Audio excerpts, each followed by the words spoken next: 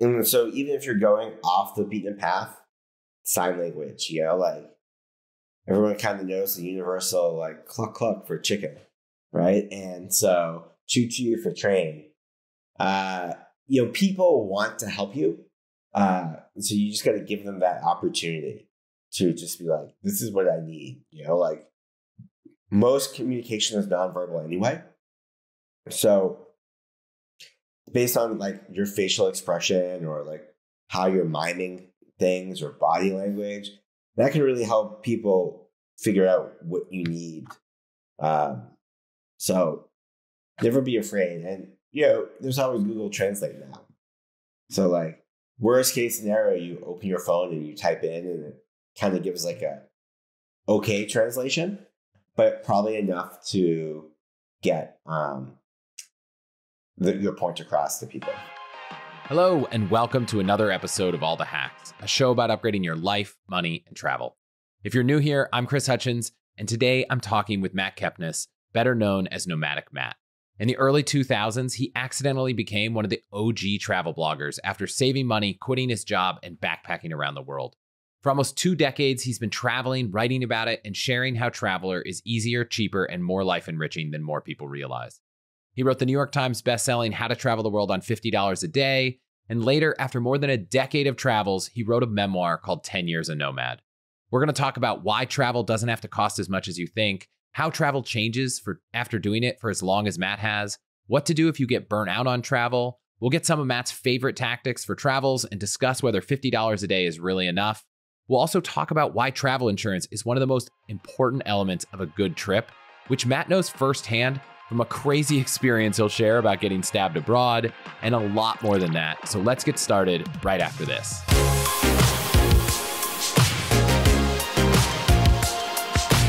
Matt, welcome to the show. Thanks for having me. As always, it's fun to be here. Well, I have a lot of questions. I'll special shout out All the Hacks member, Alyssa, who sent in a ton of topics to discuss. But I want to just start off asking what you think the biggest misconception people have about travel is. I mean, I think the obvious answer, at least to me, is that people think it's expensive. I think less so now because so much is on social media and there's so many blogs and it's talked about. But I still think, the vast majority of people will say, well, they don't really have time to travel. But if you dig, there's always time, but then they're like, I just can't afford it. Because people think, plane tickets are expensive, hotels, Airbnb, they see all these commercials and this glamorized version of travel on social media. And they just think, well, that's pricey. Travel is a luxury item, right? It's not a must-have thing. It's something you do to relax, to take a break. And so there's just this perception that this is expensive when it doesn't have to be, because you always can go over to wherever you're going and just do the local things, and the local things cost a non-touristy price. And so I think if you ask people like, well, how much do you spend in your own life? People have these very way off estimates. They usually have like they're on the lower end. But if you get people to record all their expenses, even like, oh, I bought a water bottle, that's a couple bucks, right? Yeah, but you don't think about it. People actually spend a lot more than they think they do. And then when you balance that versus the price of travel, it's oftentimes cheaper. Yeah, I mean, I live in the Bay Area, so anywhere in the world I would go has to be probably cheaper, except maybe Tokyo or a few cities. So life other places is cheaper. And, I experienced this actually, it was probably almost 15 years ago. We traveled for 8 months and we rented our place out at home, and we broke even, or even kind of came out slightly ahead, because it turns out we were spending more to live in the Bay Area than we were spending to travel. But I want to get into some of those costs, some of the ways you save money, some of the tactics you have. But I kind of want to get started and just ask how travel has changed for you. I know you have been in this industry for longer than many. And by industry, I mean writing and sharing your travels online. You wrote a memoir about what you've learned after being a nomad for a decade. How have things evolved for you personally and in the industry? I started this when I was 25. I started traveling the world. So I'm 42 this year. And so obviously my days of cheap meals and 12-bed hostel dorms is long gone. I like nice food. Since I work when I travel, having a place to work is really important. Getting a lot of good sleep is important. So I tend to get my own room, hotels. I take a lot more paid walking tours or food tours. And so for me, the biggest thing is that my accommodation is a lot nicer. And I take more paid activities. Whereas, when I was 25, it was all about the free stuff, the hostel dorms, cooking your own meals. I still consider myself a backpacker, budget traveler. I take public transportation. I love street food. I still do parks and local things and, go to markets and all that jazz. I'm not a resort guy. I don't really do luxury. I mean, it's nice, but it feels very isolating to me. So that's the biggest thing that's, for me, has changed. Is sort of probably the nicer digs. And then how has travel changed? I think travel has become a lot more accessible than when I started traveling. Both the ability to do it and the ability to find information. When I started traveling, the internet was just sort of taking off as a means of like finding information, in the sense that you had like forums and like blogs and all these places you can go to ask questions about, where do I find this hostel? How do I do this thing? And so I was still primarily using guidebooks as well as just asking around. But between social media and the advent of so many blogs, there's nothing you can't learn with a quick Google search, right? There's no hidden restaurant, this, hidden town. Like, oh, have you been? Yeah. There are places that are more well-known than anywhere else, but there's no place that's unknown in the age of the internet. Somebody has been there and they posted an Instagram from there. No matter like what little town it is, no matter where it is. And so that is really great because it demystifies a lot of the travel experience. It allows people to become more comfortable with going, right? It's not so much of like you're going into the unknown. It's like, oh, okay, I've heard of this place. I've heard of this thing. So maybe I'll go there. Even if you're like so scared because you're going to a place you've never been, it's no longer like this like fog out there. Yeah. And then the advent of all these budget airlines and everything has made it just a lot cheaper for people to travel.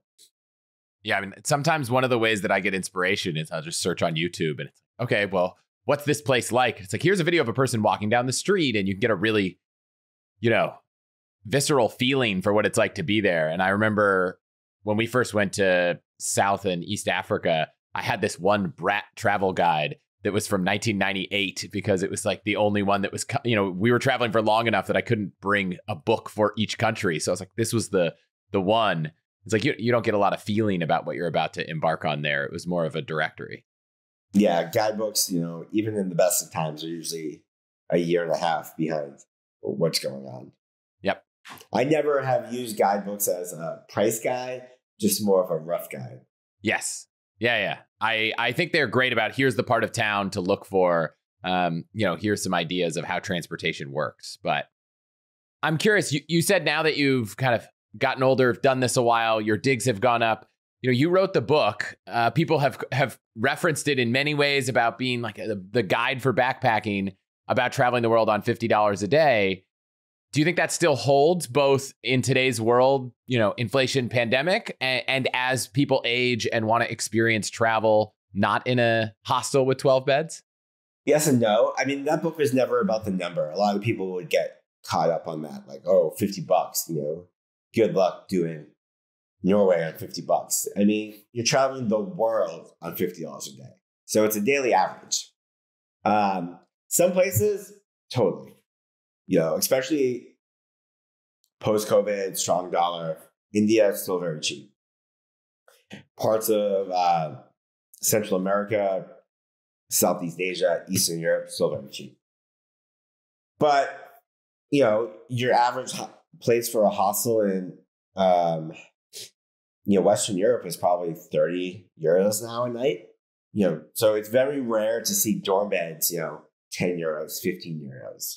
They're still out there, but they're harder to find and they're less common. And the beds are probably going to be like 20 beds. So I am going to redo this book probably for a post-COVID, post-inflation world, I'd probably up it to like a $65, $70 a day average. If you're doing the quintessential round the world trip, going to Europe, Southeast Asia, Australia, New Zealand, South and Central America. Yeah, and if you're coming from the US, that's going to be even better because the US dollar is so strong right now. Will that stay? Who knows? When I planned my original trip around the world, I remember it was $1 US got you $1.30 Australian. So that's what my budget was based off of. And by the time I got there, it was 1-to-1. So I lost 30% of my budget because of that. So like I had to readjust everything.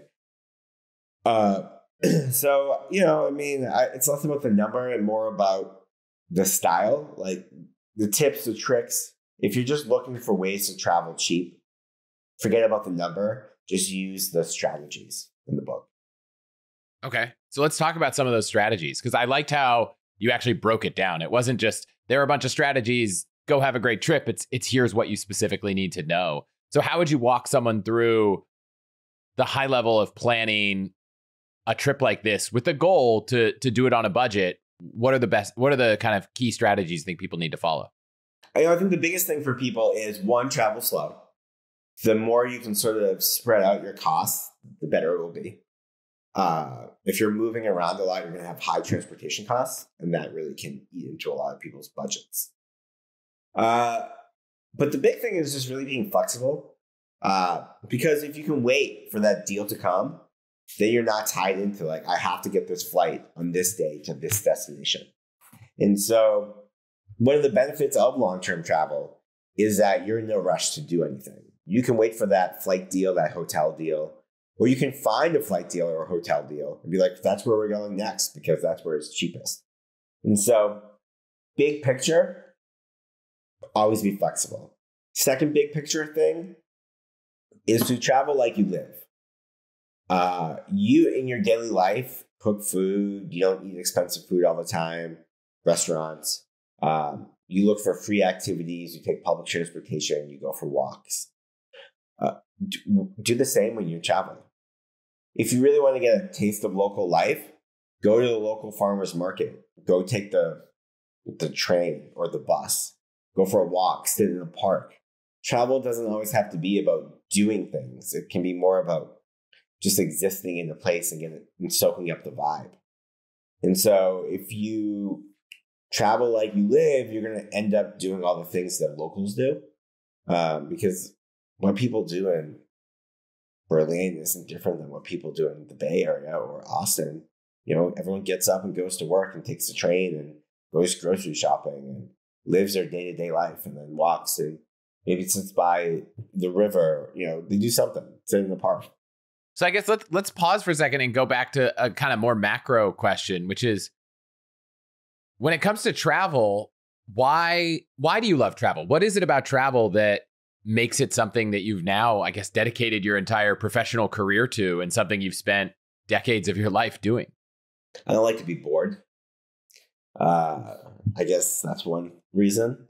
When you're traveling, you're always doing something.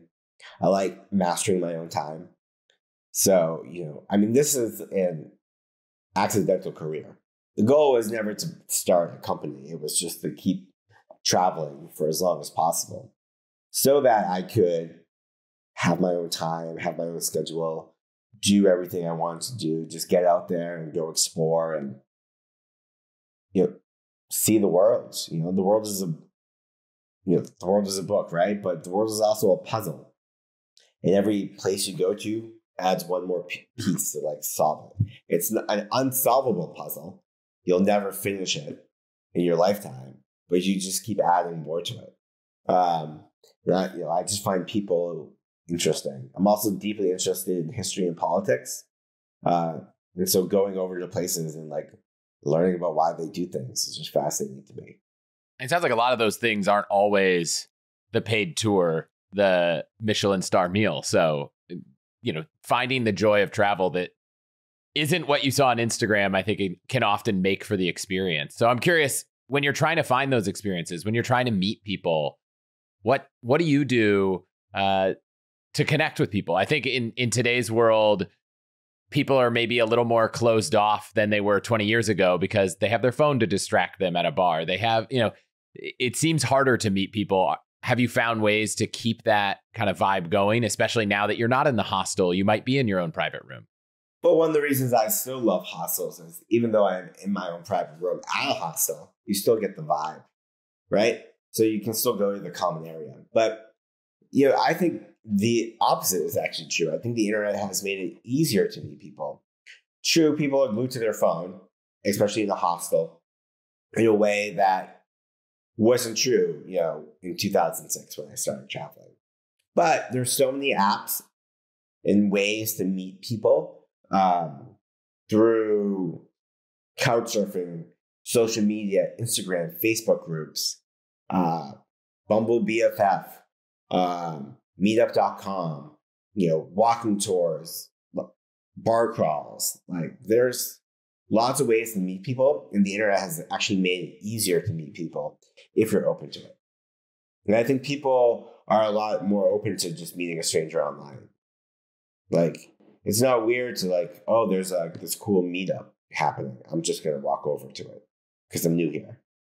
Is there any kind of mental checklist or things you do before you're going to a new place to try to connect with people, figure out what to do? What resources do you use to kind of crowdsource ideas of things that you might spend your time on? I know you do say leave a lot of your time open for serendipity. So maybe the answer is none, but I'm curious what kind of research you do in advance. Very little. Maybe read a couple of blog posts, bookmark a few restaurants. I try to just go there and see where the day takes me. Instagram, my Twitter feed. But usually if I'm in the mood to meet people, like in the sense that like I want to actively like make sure there's people around me, I'll either stay at a hostel or I'll look at like a expat Facebook group or meetup.com or something and see what's going on while I'm there. Since I travel a lot for work, and so like my travels are about like getting, the price of food because we have to write a guide to it. It really depends on like, am I there for research purposes or am I there for fun? So if I'm there at a destination because we're going to write about it, I tend to I have a mission, I stick to it. Yeah, if I chat up locals and they're like, come to this thing, I'm like, okay, sure. But like my mind isn't like, I'm going to go join this like group to like see if there's like a cool event going on. But if I'm there for fun, I most likely will do that. Any memorable kind of experiences that have come from random joining things that you just found on the internet? Just found on the internet. I mean, I joined a couple of couch surfing groups when I lived in Paris a few years back, and those people became my friends for the entire time I lived there. Back in the day, during the MySpace era, I met a bunch of people in a Thailand travel group. We ended up traveling around Southeast Asia for like 3 months together. Yeah, our travels were at a similar time in life, and it was the Lonely Planet forums where we would just like post, "Hey, we're in South Africa. We ended up meeting these two guys from Sweden, and we ended up renting a car, buying a tent, and all this stuff together, and we basically camped in a tent with them driving around Namibia, Botswana, and South Africa for 3 weeks. So, I think that's still possible. It just sounds like, you got to find a few different places to find people. We do events here in Austin, and somebody came to one. He's like, "Oh, how long have you been reading the blog?" Because I just assumed they had come to, because I was there and it's part of our blog thing. And she was like, "I just found this event on Eventbrite. I don't know what this is." And I was like, "Oh, that's really cool." She's like, "I'm just passing through." I was like, "Super. Well, welcome." I remember after 6 or so months, I kind of was ready for something different. And we were doing some slow travel. I'm curious, you did it for a decade. What did you do to avoid getting burnt out about travel? It's impossible to get burnt out. No, sorry.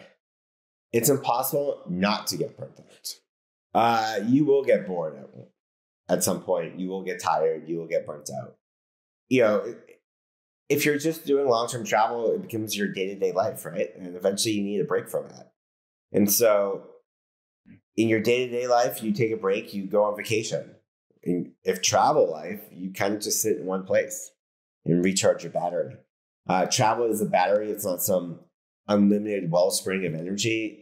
You need to rest at some point, because everywhere you go, you have to relearn how to live, the language, how to get around, where to eat, where to walk around, local customs, the streets, you're relearning life every day. And that's mentally very taxing. There's a reason why, when you drive to work all the time, you kind of can tune out, because it becomes like a routine. Your mind just goes on autopilot. When you're traveling, there is no autopilot, because you're relearning everything.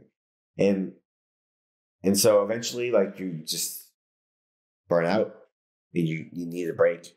And so slow travel can really help that, because you're not really rushing yourself a lot. So you're adjusting to new places at a slower pace. But even the slowest of travelers, eventually they're just I just want to sit. Yeah, and even short trips I found can be a lot. And so sometimes it feels so counterintuitive to spend an afternoon on a 1-week trip, watching a movie in your hotel room. But the amount of energy you can recharge by just hanging out and relaxing, I think, is really valuable. And so I think people very often think, oh, I'm in this country, I can't afford to not be doing something every second of every day. But sometimes you start to lose the appreciation for it if it feels like it's painful and it's work. So don't be afraid, I think, to take a break, even on a week-long trip for an afternoon. Yeah, and if your goal is to go to Italy for a week to soak in Italian culture, spending an afternoon doing nothing is very much a part of Italian culture. Go sit at the piazza and just enjoy a cafe and, just sit around and chat. People watch, to get a real sense of Italy that way. Yeah, you mentioned customs and all the learning of a new place. I've had a few questions from listeners that ask about going to places that are very unfamiliar, whether it's the customs or the language. I'm curious what advice you have to someone, kind of maybe they're going somewhere in the Middle East or in Asia where the customs and the language are all totally foreign to them.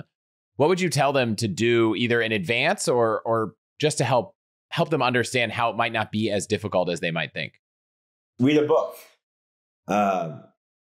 You can't really know a place until you've read something about it. So I always find reading up about where you're visiting, a history book if you can, or even just a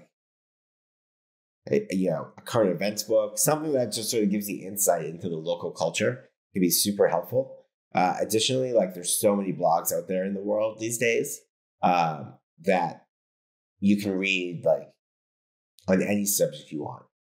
And from local writers too, right? So people that live in destination are now local bloggers. So that can really help you get a sense of place and understanding. Also a great way to get food recommendations too, right? If you find a local food blogger on Instagram, their audience is other locals, not tourists. So you're going to get all like the inside info. Yeah, if you have a VPN and you can connect to an IP in the country, or maybe you can change your Google search to that country, you might get a different set of results than if you're searching from a US IP or on like Google US search. So I've sometimes found a better set of results when I'm searching for stuff online if I can kind of anchor myself. Maybe there's a local search engine even, but if you could try to anchor yourself to searching within the country, you get maybe more relevant topics than the kind of travel guide from the, foreigners overseas. But I know one thing that I've heard you talk about, maybe more articulately than I can, is about communication. And I think so many people might assume that you need to speak a language to go lots of places, especially if you want to go off the beaten path. And so first I'm going to ask, how many languages do you actually speak, given that I think you've probably been to, if not 100, close to 100 countries, I'm guessing?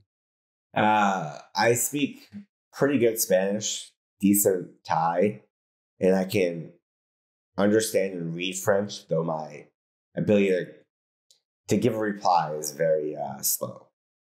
But that hasn't held you back from going to plenty of countries that don't speak those languages. English is pretty widely spoken, at least basic English. And so even if you're going off the beaten path, sign language, like everyone kind of knows the universal, like cluck cluck for chicken, right? And so choo choo for train. People want to help you. So you just got to give them that opportunity to just be like, this is what I need. Like most communication is nonverbal anyway. So based on like your facial expression or like how you're miming things or body language, that can really help people figure out what you need. So never be afraid. And, there's always Google Translate now. So like worst case scenario, you open your phone and you type in and it kind of gives like a okay translation, but probably enough to get your point across to people. Does it ever feel like cheating to you a little bit, having been to the type of travel where you had to rely on so much intuition or kind of hard work to communicate with people that didn't speak the language, that now it's like, well, I guess I could just pull out my phone and type something and could be understood by someone, that has no common language threads? I don't like it simply because I don't like pulling out my phone. In some parts of the world, that's not always the wisest thing to do.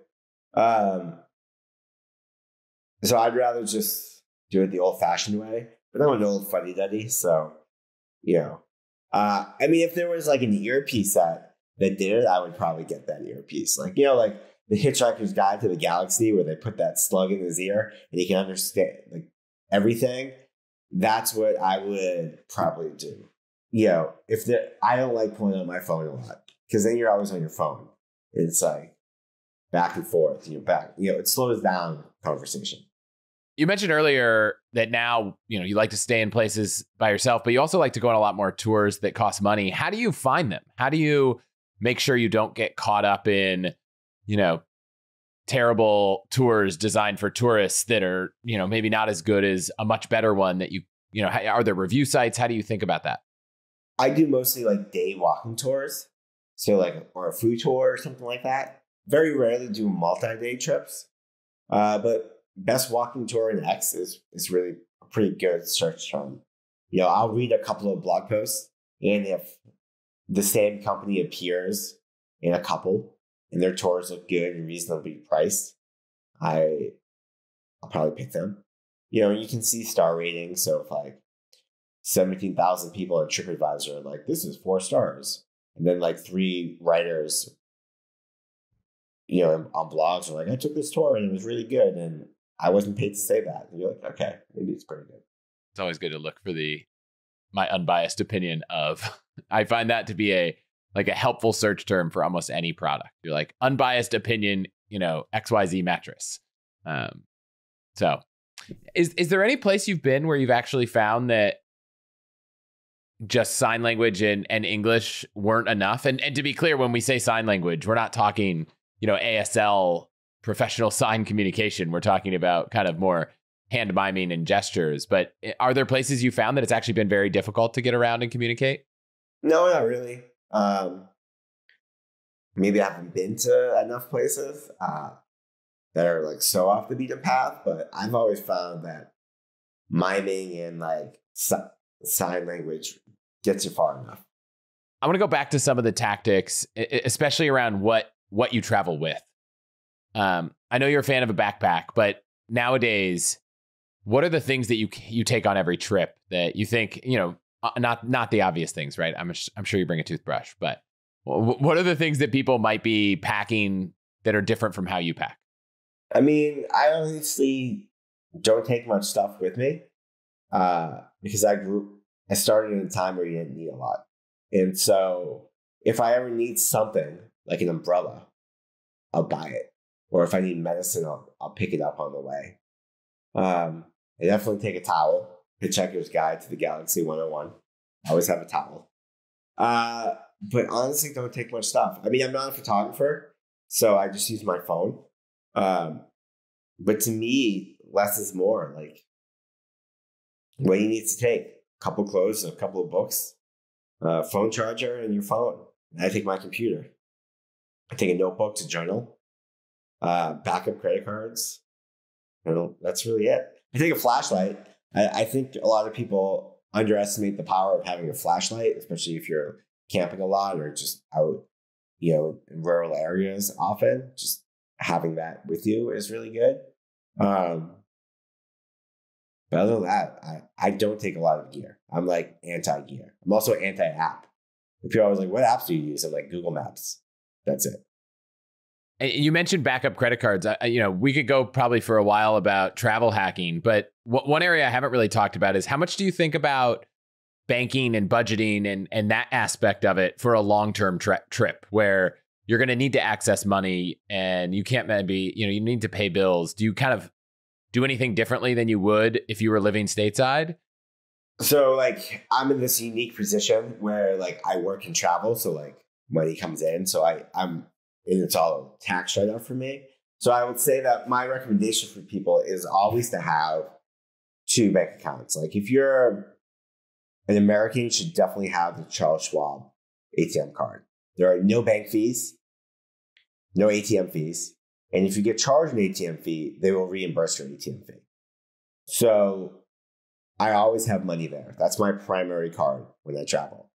And if you lose it, they'll basically FedEx it to you anywhere in the world within 48 hours.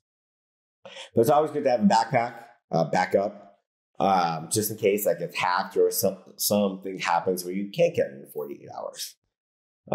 So I always carry 2 credit, I'll carry more than 2 credit cards just because I'm an avid travel hacker. But 2 ATM cards and at least 2 credit cards. And you only ever go out with 1. I only take my ATM card out very rarely, and then it's always home. Just the cash out that you need. But that varies by destination. In Japan, you could walk around with $10 million in your pocket, and no one's going to do anything, right? So versus like I wouldn't walk around Colombia with like a bunch of money or plastic in my pants. So, but at least definitely those 2. And for the primary account that I have in terms of the Charles Schwab card, I only keep a few $1,000s in there. So if somebody were to like kidnap me and say, take all the money out, it's not going to drain everything, right? Like there's only a maximum amount they can take. What about passport? Are you bring the passport with you when you're out and about or leave it back in the hotel or hostel? I always leave it in the hotel or hostel. And has that ever caused a problem? I think I know I've heard varying opinions here, which is like you always want to have some form of ID if something happens, if you get in trouble. And then the other is like you definitely don't want to have your passport, lost, dropped, stolen while you're out. I bring my driver's license with me everywhere I go as a form of ID. The passport stays inside. The only time I will break that rule is if it's required for like a spot check on the train. Like, sometimes in Europe, if you're on a train, even if you're just like going between cities, it'll be like passport, as like a spot check. but like just going out to like the bar or a restaurant or walking around, no. And if I were to ever get stopped by the police and they're like, "Where's your passport?" And I'd be like, "To my hotel. Let's go get it." But really, like, they'll mostly find you. Like, I guess, like, if you were in a country that like required it and like you got stopped and there was a lot of corruption, you may have to pay a bribe. But nobody wants that paperwork. Like, oh, why'd you arrest this guy? He didn't have his passport on him. It's a lot of paperwork for nothing, right? The universal rule is cops never want to do paperwork, and every country has paperwork, and so at the worst you'll get a warning. At the best you'll get a warning. At the worst you'll pay a fine, like a bribe, a fine, right. With air quotes, Whatever you want to call it. Yeah. Have you been in any of those situations where you've had to pay a fine/bribe? Nope, never. Our only one was border crossing from Syria into Lebanon. And the taxi driver, funny enough, he was so embarrassed that his country would be the kind of place where you had to pay a fine that he paid the fine out of his own fare because he didn't want us to know about it. But later we were in the car for a few hours. We asked about it. He was like, yeah, the way this works is if you get to the border and you have foreigners and you don't pay a tip, then they just hold you here for hours. And that causes delays for me and you, and our country's terrible, but like at doing this stuff, but I'll do it. So I've never had to do it myself, but I know the paperwork issue deeply because my wife was pulled over speeding in Bosnia, and they were like sitting here like, oh, this is the fine. And she was like, I don't know. And we just waited it out. And eventually they're like, yeah, you can go because we're not going to try to fill out this paperwork for your international, driver's license and everything. Yeah. Always count on nobody wants to do paperwork. Okay. What about one thing we haven't talked about that I know you have a pretty strong opinion on is travel insurance. What perspective do you have on travel insurance and its necessity in a day where so many credit cards have lots of forms of insurance baked into them? I still think it's very important just because you get better medical care, like emergency care. It's really the only higher end premium credit cards with, the $600 a year kind of top end ones, where you get really robust travel insurance. But even then, these aren't travel insurance companies. They're credit cards tacking this on. And so they're not really streamlined to like process claims in a way that a company whose like only purpose is travel insurance. And then like a lot of these credit cards don't really cover good medical evacuation. And so if you just want like protection on trip interruption or cancellation or something gets stolen, yeah, the credit card you paid that trip on is probably good enough. But if you want like actual medical insurance in case something goes wrong, you're going to want something to pay extra for. And that, travel insurance isn't that expensive. So it's like, you're not paying like hundreds of bucks a month, like get plans for $50. Are there any providers you've used that, or you do use, or what do you use when you travel? Yeah, I use a company called Safety Wing. They're really good. World Nomads is also really good. For people having more gear, Insured Nomads is really good, but pretty expensive. And then for seniors, I would definitely recommend Insure My Trip because not a lot of plans cover people over 70. Okay. Have you ever had to use travel insurance? Yeah. I used it in Colombia. I've used it in South Africa when my bag got stolen. It's used in Thailand. So yeah, used it quite a number of times. It's coming very handy. It's coming handy for friends. I had a friend break their back in the Amazon. They had to get airlifted out and then sent back to Canada. And travel insurance covered the whole thing. Wow. Yeah, and I think it's so funny we get caught up in thinking travel insurance is about my flight got canceled, but it can be about a lot of other things. And I will say medical, I don't know what kind of medical situations you've ever been in overseas. They don't end up being that expensive unless they're very extreme. And I can assure you that an airlift from South America to Canada is not something you want to have to cover on your own. That you do not. That you do not. So have you been in a situation, something went wrong? You mentioned your bag got stolen, you've gotten mugged, something like that. And like, why didn't that stop you from travel when I think so many people, that's their fear, that something bad would happen. And if it does happen, they might not want to travel again. I have to assume it's happened to you and you've kept going. Yeah, I got stabbed in Colombia. And my mother always sends me like every State Department warning about Mexico. But it's like, hey, like we live in the States. People get like gunned down going to Walmart, right? There are mass shootings all the time in this country. Bad things happen. It's just part of life. It doesn't matter if you're home or in Mexico or in Thailand or in Paris or in Japan. Shit happens.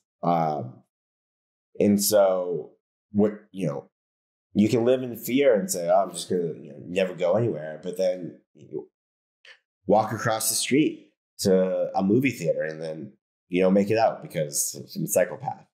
Or you get hit by a car on your way to work. So it's like, are you really going to live in fear about, every what if? If so, then like never leave your house. If you're up for it, I'd love to hear the story in Colombia, and maybe from the perspective of, I think a lot of people don't really plan for that. And so they don't know what they would do in that circumstance. And I imagine, you're here now, so it all went well. What kind of happened, and how did you know what to do, and where did you end up going, and how did the trip unfold after that? I was in Bogota, and I had my phone out, and long story short, you shouldn't have fancy electronics out. And I just forgot to put it back in before I left this cafe. And someone tried to take it, and he jerked backwards instead of just going forward. And so like we started tussling. And then, he had a small little knife. I thought he was just punching me. I mean, if he had like shown the knife, I would have been like, go take the phone. But afterwards, I was like, oh, so sore. And I was just covered in blood. It's because like, I assume you went to the hospital and everything was fine? Yeah, the whole thing cost me like $50. Honestly, like the flight home was like $1,000, and I asked for reimbursement for that. But the $50, I was like, that's not worth the paperwork. I mean, they could have done it for $50, but I did it for the flight. Would you go back to Bogota after that? Oh yeah, 100%. I love Bogota. I was really sad to have to go home. Yeah, I've also been to Bogota, and I think especially, it's just a great place. Like I love the country of Colombia. I've been there a few times. Bogota is close enough and no, time zone good enough that I think you could even do it in a long weekend and have a great trip. Not that I don't want to, not do slow travel, but I think for those who don't have the time to do it, it's still a place that you can go in a short period of time because of the proximity. It's such a phenomenal place. I was there for 6 weeks and gonna stay another 6 weeks. I want to just get some quick thoughts on travel hacking. I've obviously covered this topic a ton. You've thought about it a lot. Are there perspectives you have on it that you think are maybe a little bit contrarian to the average person who, plays the points and miles game that would be helpful?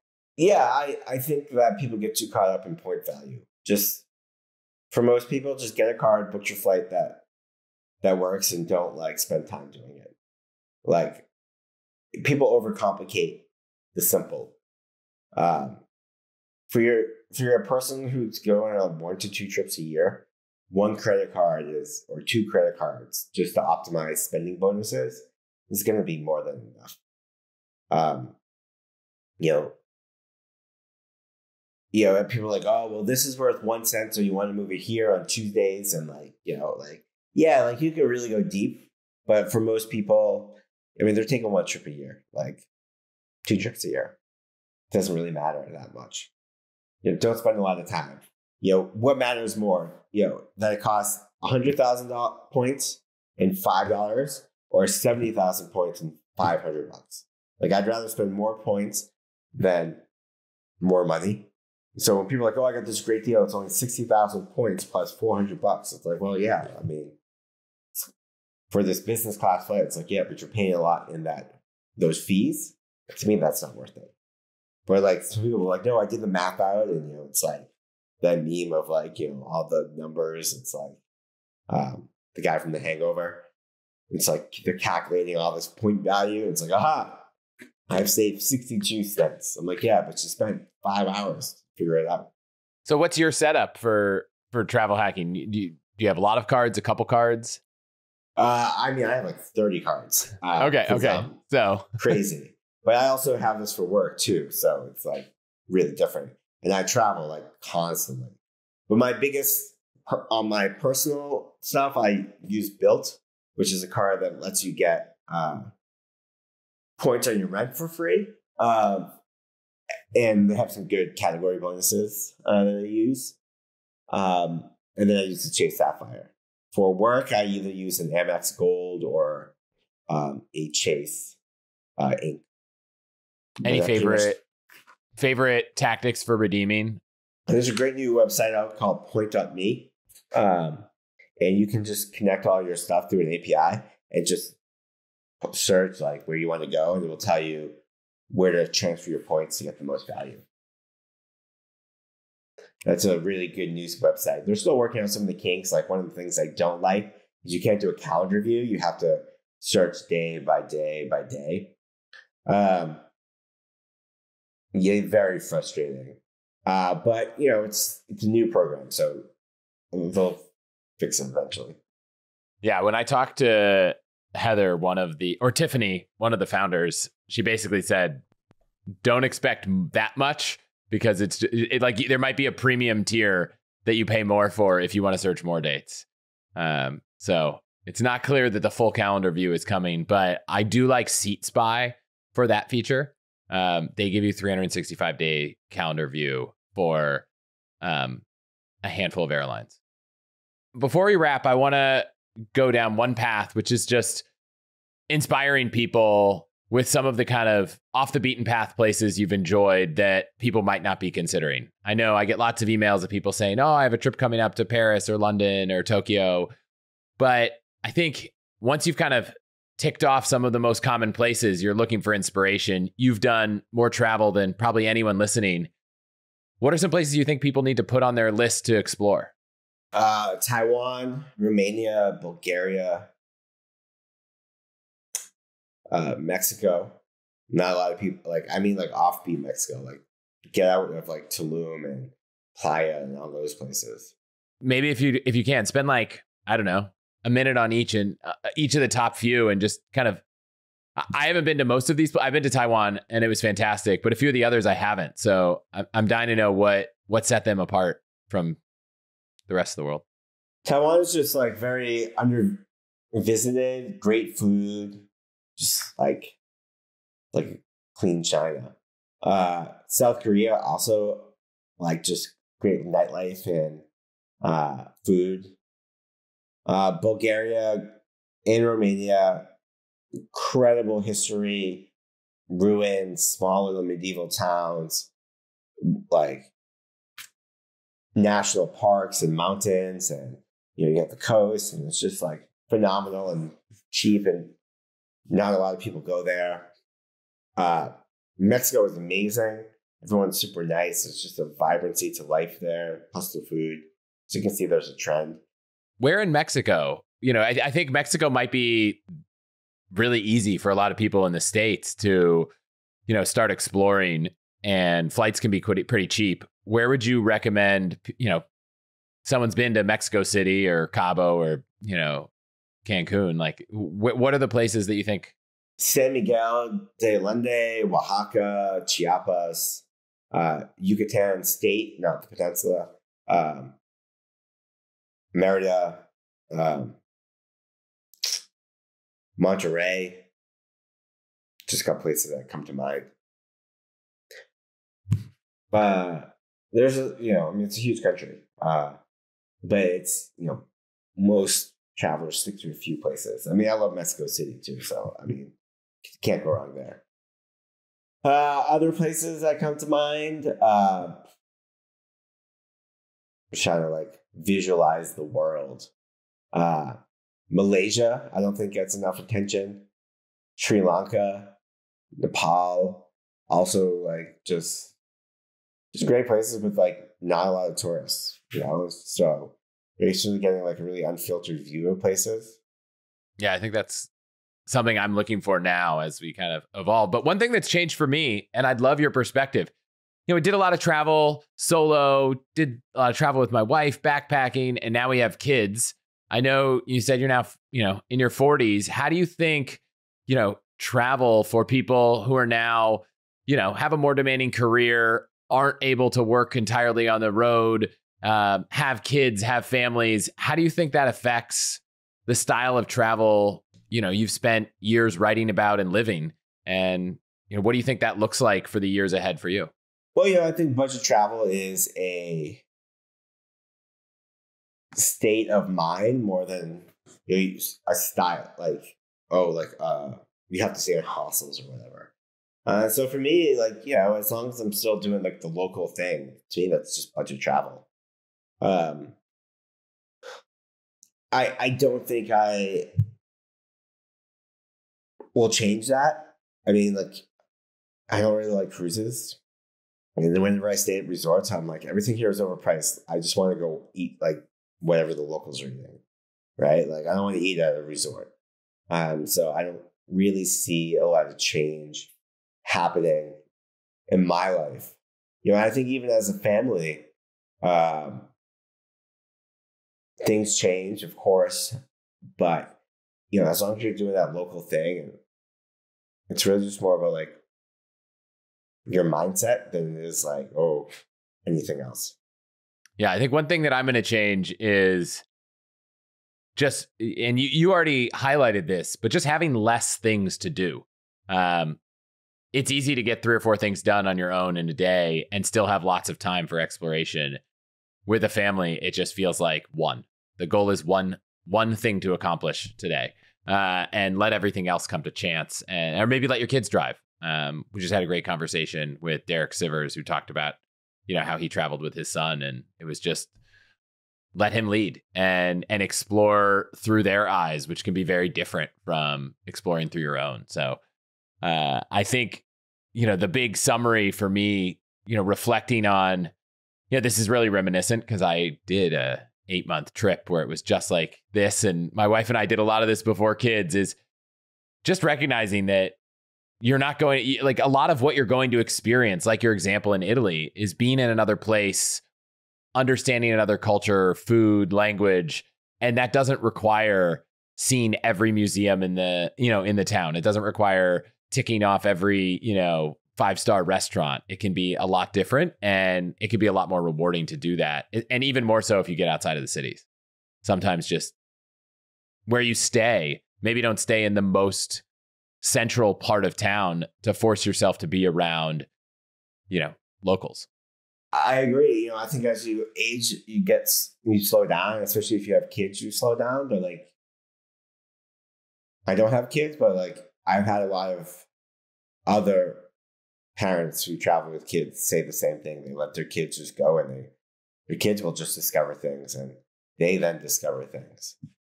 One thing I'm going to wrap with, is there a place in the world that if someone were going, you have a few recommendations? Maybe it's because you lived there for a while. Maybe it's because it's home. I mean, if you can go to Paris and go to Le Ditvin, that's a great restaurant. LEDITVIN. How would you spend a day in Paris if you only had one? Let's wander and wander and wander, get some wine, sit on the Seine, sit in a park, go to a cafe, and just eat. If people want to stay on top of everything you're writing, traveling, posting, where should they head? You can find me everywhere at nomadicmatt.com and Nomadic Matt on social media. It's just type in Nomadic Matt. I'm branded the same thing throughout everything. Awesome. Thanks for being here.